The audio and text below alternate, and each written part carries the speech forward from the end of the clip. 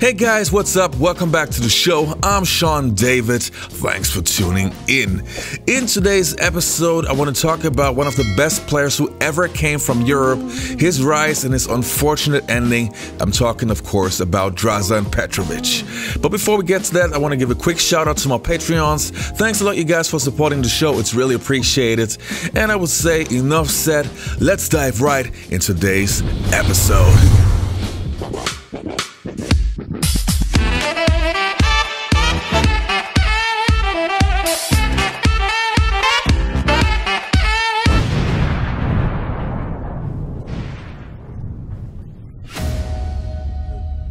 I consider myself, I'm being a little braggadocious here, but I consider myself the best shooter ever. But there's one guy that tops me.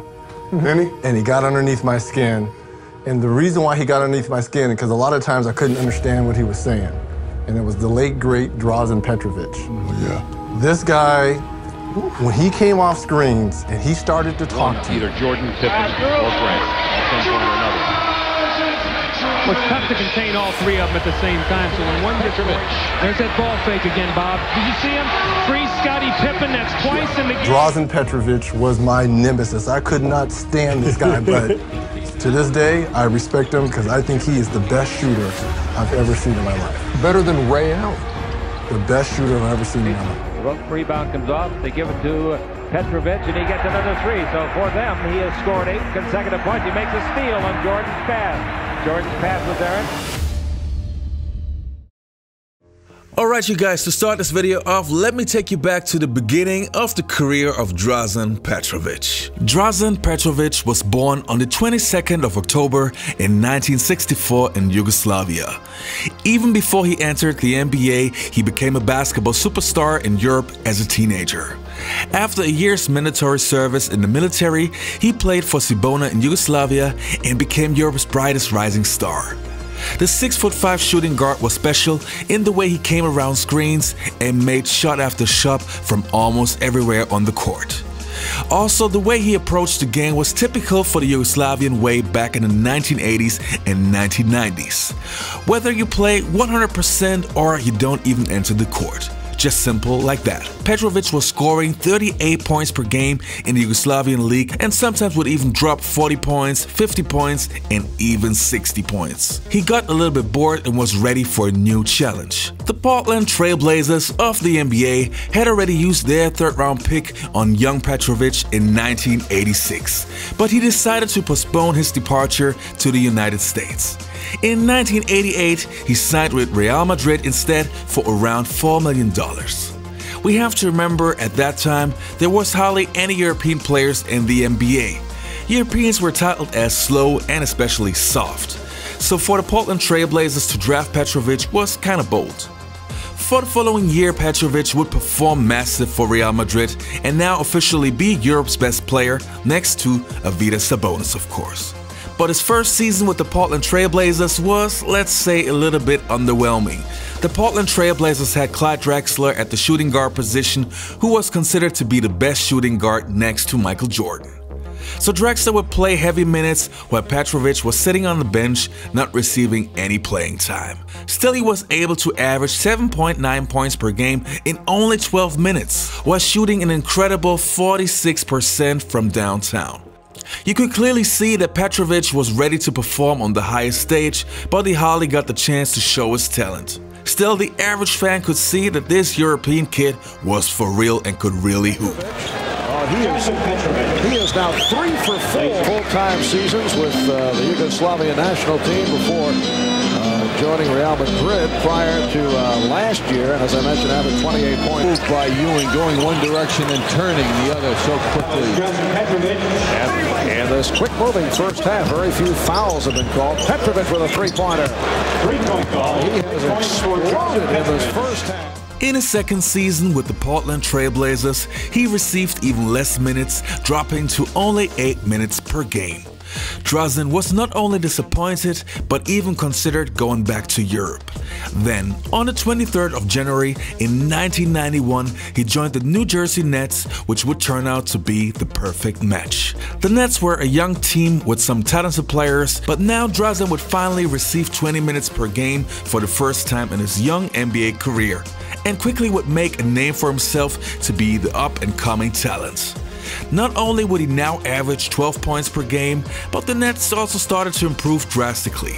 In the following season, it got even better, and Drazen would now move into the starting lineup, averaging 20 points per game and shoot an incredible 50% from the floor and 44% from downtown. Also, he would take on some of the biggest stars in the league. Just ask Michael Jordan and Reggie Miller. Now, since you know I had many NBA legends on my show, and every time I talk about Drazen Petrovic, they all say the same thing. He was incredible, but he was also a player that could really get under your skin, who would really drive you mad.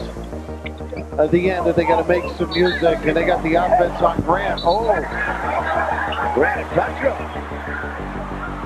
Grant's got to be thrown out. Trying to get Derek involved on the offense. Okay, Blackman and Drazen. It was just a matter of time, folks. You could have picked any duo. Yeah. Of course, we also can't forget Petrovic's incredible performance at the 1992 Olympics, where he was probably the one guy that was ready to take on the Dream Team. Knockledge, who will answer to the first name Aramis if you see him on the street. Rebound comes off. They give it to Petrovic, and he gets another three. So for them, he has scored 8 consecutive points. He makes a steal on Jordan's pass. Jordan's pass was errant. Petrovic again, another three. That's I almost felt sorry for the other teams. Number one, I knew that they knew they had no chance to beat us going in. You could see it in their eyes. You could see them walking on the court. You could see it in their body language, everything. A couple of them I knew. I remember Detlef Schrempf, who had played for Seattle, and I knew fairly well. I remember walking out at halftime. You know, I was limping. I wasn't playing yet. Walking out at halftime with them, and he was kicking rocks and dragging his head. And I said, "Hey, you having fun out there, Detlef?" No, this is not. And pretty much that was the approach of every NBA guy that we came across, except for one, and that was I thought Drazen Petrovic was the one unique person that felt he had a chance and played like it. And you know, he was the one guy that stood out. Now, we all know that unfortunately Drazen died in a car accident back in 1993, but this video is more about celebrating the greatness of Drazen Petrovic. Now, how good was he then? There was a reason why Reggie Miller considered him the best shooter ever. He combined many incredible talents.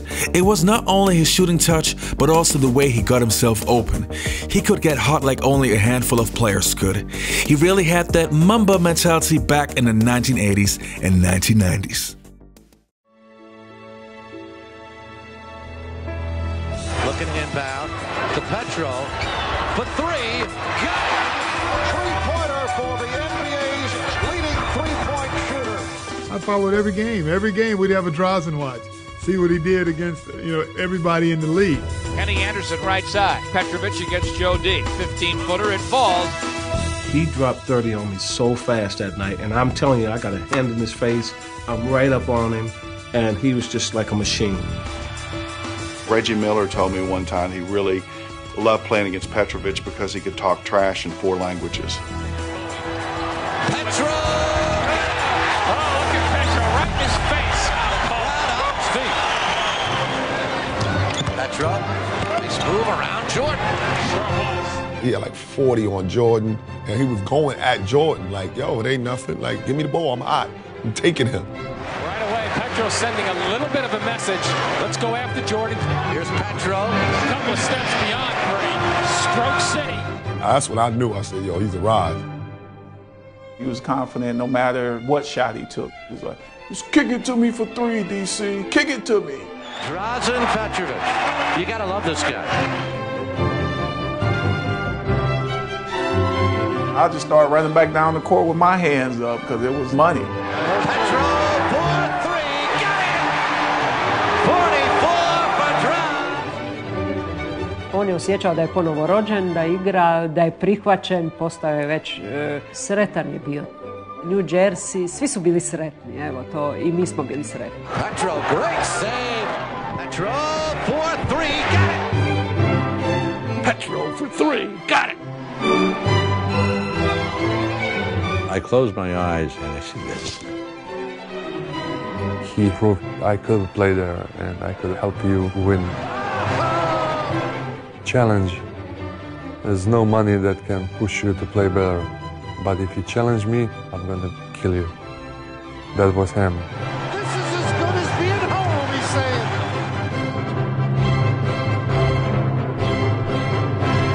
Alright you guys, that was it for today's episode. I hope you enjoyed this video. Do me a favor, like the video and please subscribe to my channel. Also, if you want to hear podcasts with me and former NBA legends, please check out the Basketball Time Machine podcast on iTunes and on Spotify. Alright you guys, you all be healthy, take care and goodbye.